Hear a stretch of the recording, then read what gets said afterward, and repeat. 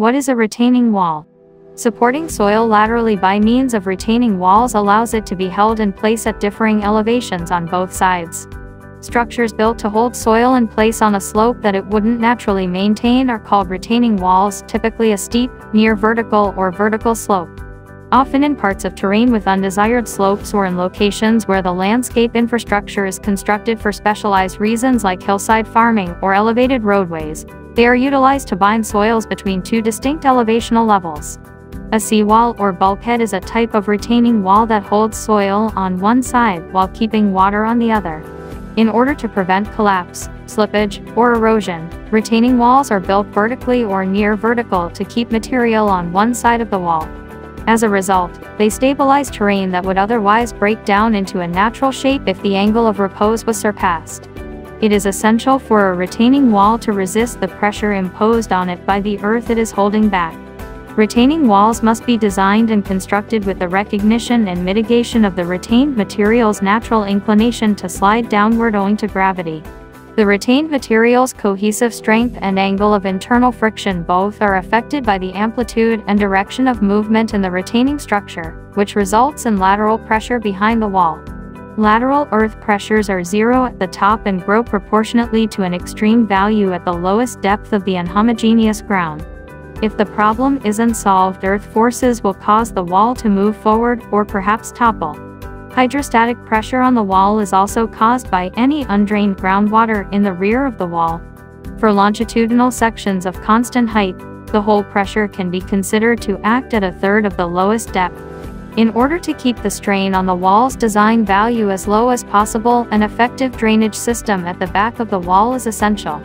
The hydrostatic pressure at the back of the wall will be reduced or eliminated thanks to drainage materials. Retaining walls made of dry stone are usually self-draining.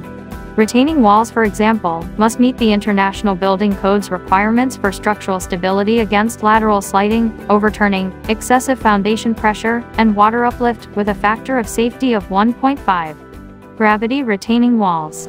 Gravity walls rely on their own weight and any soil that rests on the concrete to withstand lateral earth pressures.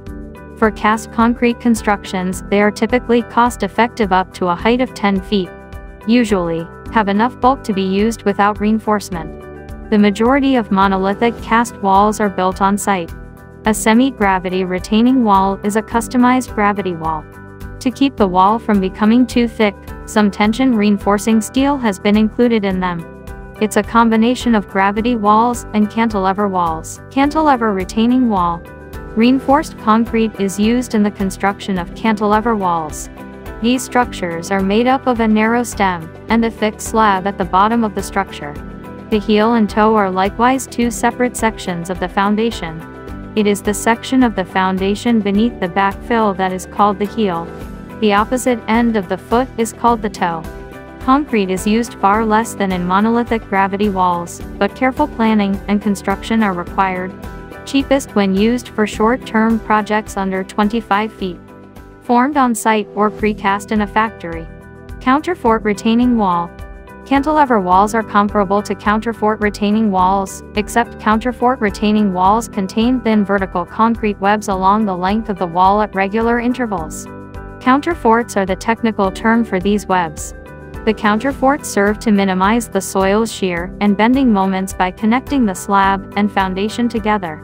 The additional concrete also has the side effect of increasing the wall's weight. Precast or on-site formation options are available.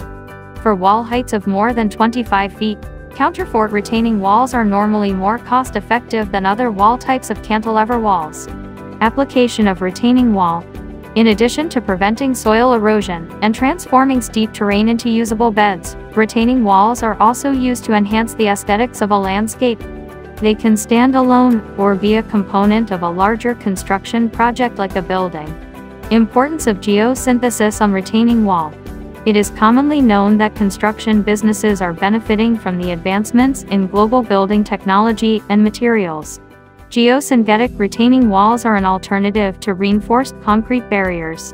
Geosynthetic reinforced soil retaining walls are comprised of geogrid layers at the base of the soil layers facing components, and then conventional reinforced concrete retaining walls.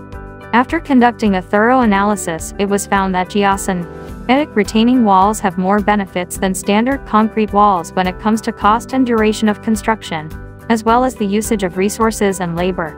Between the wall courses and into the soil behind a wall, a geosynthetic material known as geogrid is put. Geotextile reinforcement is designed to strengthen the stability and bulk of a wall structure, as well as stabilize the soil. Stabilizing the ground with geosynthetics is a synthetic substance. Civil engineering challenges are typically solved with polymeric products.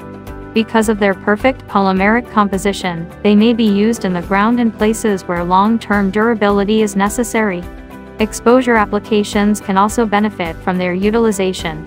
I hope this video provides you with a sound understanding of the retaining walls, their types, and their associated features. Please feel free to like, share, and comment.